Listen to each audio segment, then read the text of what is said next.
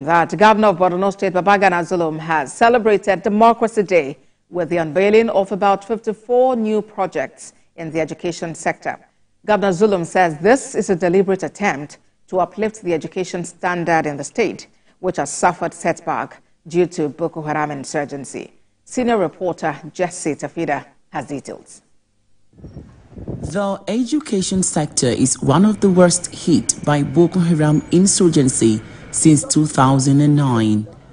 According to the State Universal Basic Education, a total of 500 public schools were attacked and destroyed in the last 12 years. But the Zulum administration came in with a 10-pact development agenda, which revamping the education sector is part of it. In the first year of his second tenure, Governor Zulum completed 54 projects on education across 23 local council areas, including 36 new mega schools, 88 science laboratories, 58 vehicles for monitoring and evaluation, and 6,529 furniture sets for schools and education officers. This issue of discrimination, this issue of disparity between ourselves within the same state will never be tolerated again. And what we are doing today is a deliberate attempt to enhance peace amongst ourselves.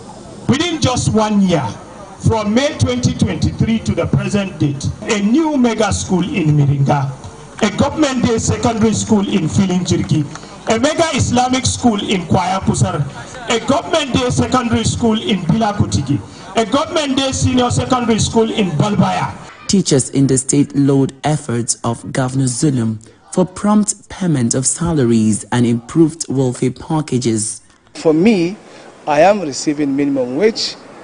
I am on grade level 12, earning about 99,300 and something. But some of us, as a result of one thing or the other, as per the last competent test that took place about 2-3 years back. With the speed and consistency the Borno government is transforming the education sector across the state is a clear indication that the state is fast becoming one of the best education advantage hub in Nigeria. Jesse Tafida, TVC News, Maiduguri. Now to other matters. The Nigeria Police Force has